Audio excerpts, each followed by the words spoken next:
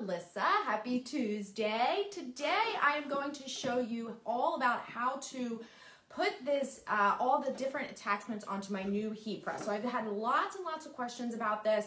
And I want to show you, it's pretty easy, it's pretty straightforward, but you are going to want to know how to do this so that you can take advantage of the fact that you have an 8-in-1 heat press. So if you have joined me last week, I did an unboxing. One of the big reasons that I decided to finally get an 8-in-1 is I have multiple size heat presses. I have a different press for mugs, a different press for hats, just a regular press. So this will help me to consolidate in what everybody has at some point is an unlimited, not an unlimited amount of space, right?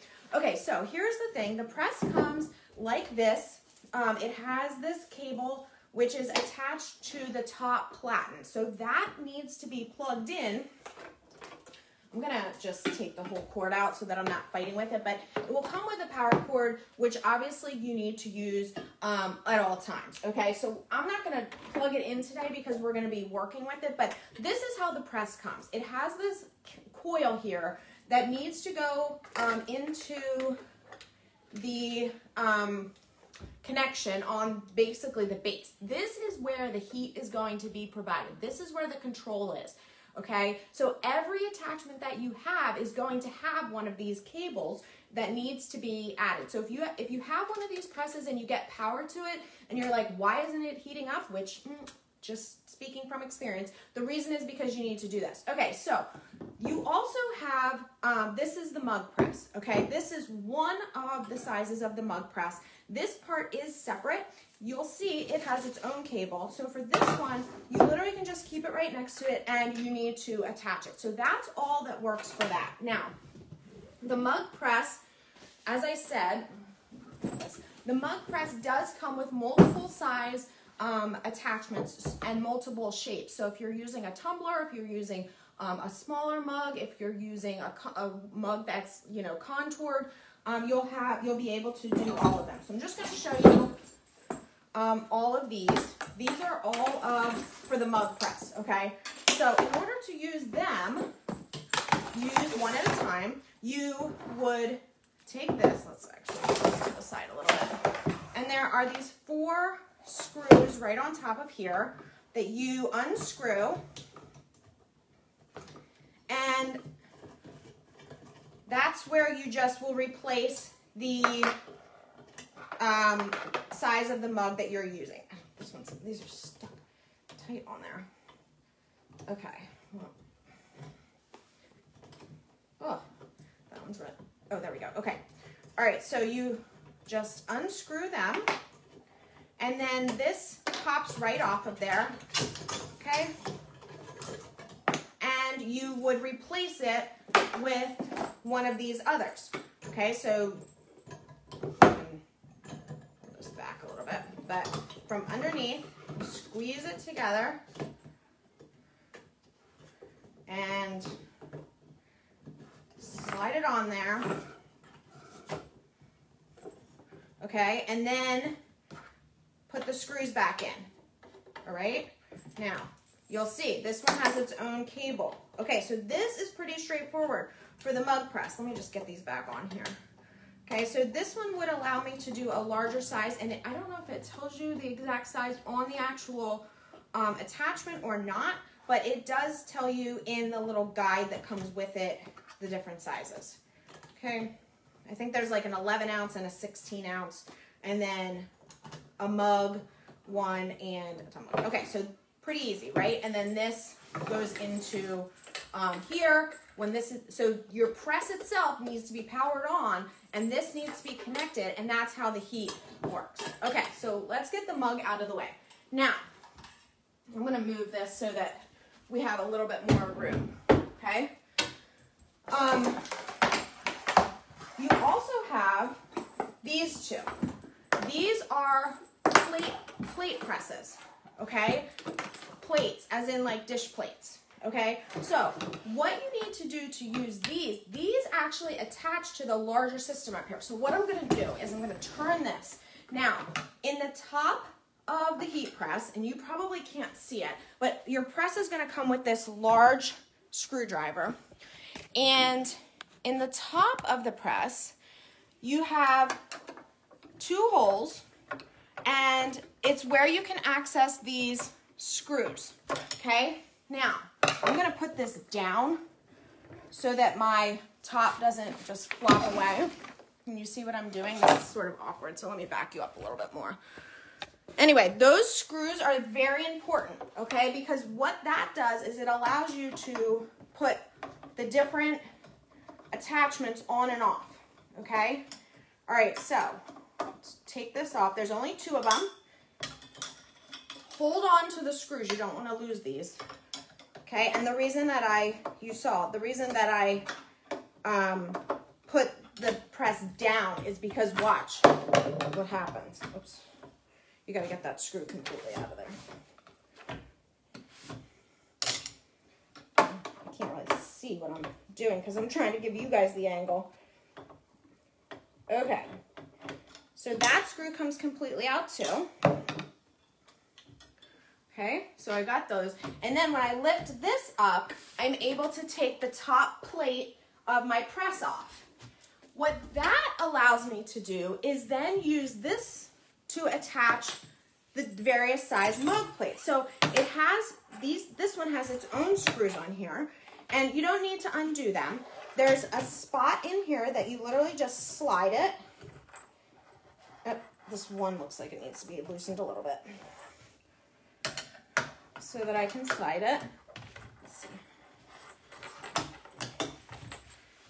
Just gonna, okay, you don't need to take them completely out, but it's like a larger spot and then it can slide. I don't know if you can see that. And then you got holes at the top and you can tighten it, okay? So that would be, you can do that for the 2 plate presses. And then you're just using the bottom, what you normally do. But again, you need to plug this in, okay? So that's where the heat comes from. And you have 2 different sizes. So if you have like a bowl that has a flat bottom, you can use this. If you have a plate, same thing. Only one can go on at a time. Okay, now, you also have a hat press. I'm gonna take this off. Again, you don't need to completely unscrew this because of the way this allows you to just pop it off, all right? So keep the screws screwed in there somewhat so that you don't lose them, okay? Now, I keep everything in this basket. This is a 12 by 12 basket just to give you an idea. Then you have the hat press. The hat press comes in 2 different pieces, okay? So with the hat press, you actually need to remove this base as well. So underneath here, there are some like butterfly screws, and you're gonna unscrew them. I loosened them a little bit yesterday while I was fooling around with this so I could tell you guys how to do this, but you need to loosen them. If you are trying to do this and it's really tight, get like a, not a wrench, a pliers, and I'm gonna show you the screw so you can see in a second here. Okay, so it's like this little, you probably can't see that. These are what's there, okay? And there's 2 of them. So you're gonna do that on both sides. You're gonna undo those. Again, keep them close to you, okay? Now, when you do that, this bottom part comes off, okay? Okay, so you don't need that right now. I'm gonna put these to make sure I don't lose them. It goes on the top. Okay, so then you have the bottom part of the hat press. So again, the hat press goes together like this. It can't, you know, because your hat, the brim of your hat or the top part of the hat, it has, you can see, it has these 2 cutouts. That goes right on the same screws. And you're gonna use the same butterfly, I don't know the name of these things. It looks like a butterfly to me. And you're gonna put that on there so it's nice and tight, keeps this in place, okay? All right, you're gonna do that for both sides. And then you're going to put the top on, okay? So I'm gonna turn this to the side. Again, this top piece has these 2 screws that are sticking out. They go in the same part, okay? And we'll screw those in using the screwdriver that they gave you. Okay.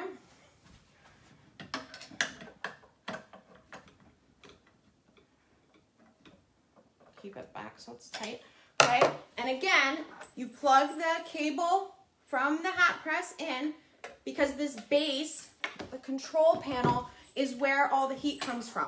And then you have some control over where this comes down and the pressure, obviously, but that's how that works, okay? So those are the 8 different things. The regular flat press, it's 15 by 15. 2 different size plate presses, that makes 3. 4 different size mugs, that makes 7, and then the hat press is 8, which is why it's called an 8-in-1. So again, now you need to put this thing back together. Look, this is not something you're gonna be switching out. You know, oh, I wanna make one hat, now I wanna make one shirt, now I wanna make, I would do, you know, as, you know, you spend your time wisely, obviously, but if you're gonna do a bunch of hats and stuff, do them all at the same time, okay? Okay, take this off. I think you might be able to get away with just taking one off. Let's see. Yeah. Okay. All right. And then we'll have to put the regular part of the press back on. All right. So the only thing that's totally separate is that mug press, but it still requires this part of the press to be powered on. Okay. So now I just need to put this all back together. Let's see if I can do this. This might be a little awkward here. It is easier if you only take one of these off and tighten, because of just, you know, your hand, it's just hard to fit your hand under there. I see a bunch of you guys texting or commenting. It's difficult to see. All right, so let me just, but I want to put this all back together because I wanted you guys to see how, you know, pretty quickly and easily this is possible to do. Now, yesterday when I was putting it, oh, there we go. Okay. Now, these are back ordered right now because they've been so popular. So they come in teal, pink, coral, and white. They're exclusively from Swing Design. They are $4.49, regularly $4.99.99. But they are back ordered right now and should be shipping, it sounds like, in late March, early April. As you guys know, with the pandemic, things have been very crazy production-wise, manufacturing and shipping, so many delays. Okay, so while I do this, I'm just going to scoot this down so it makes it a little bit easier on myself to line this up.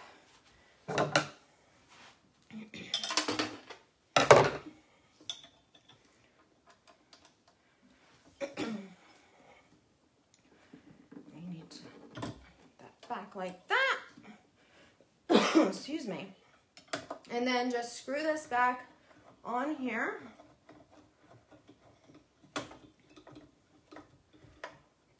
And then you have to do the other one too. Excuse me. All right. And whoops. But you gotta fit your hand in there.